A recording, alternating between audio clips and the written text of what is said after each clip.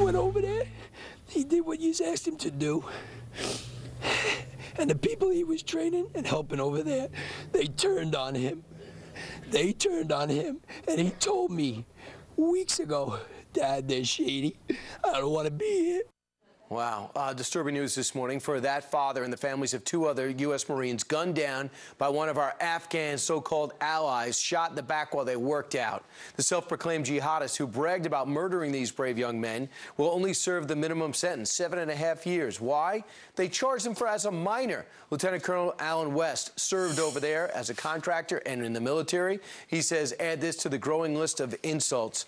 Your reaction for the tremendous effort to charge this guy who killed our guys while they worked out in the Helmand province.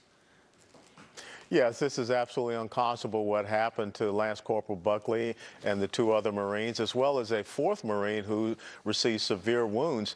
What happened was this Ino Dean, who was given a bone test, and it proved that he was somewhere between 17 and 18 years of age. He should not have been tried as a juvenile. As a matter of fact, the family of Lance Corporal Buckley was told that he was not going to be tried as a juvenile. But lo and behold, the trial goes about, and they find out that he's only going to get 7.5 years. This is heinous, and this is something that should not have happened. He should have been tried as an adult, and he should have gotten the death penalty for what he did in cold blood, going into FOB Delhi in Helmand province and gunning down these 4 Marines. Yeah, it was Marine Lance Corporal Greg Buckley. You saw his dad there, and then you had Sergeant Dickinson, Corporal Richard Riviera, and Sergeant Cody Rohde. They have lost their lives because they trusted the people that they were training in Afghanistan. So in the big picture, Colonel, you talk to the people in the military every day like yourself. What does that do to morale?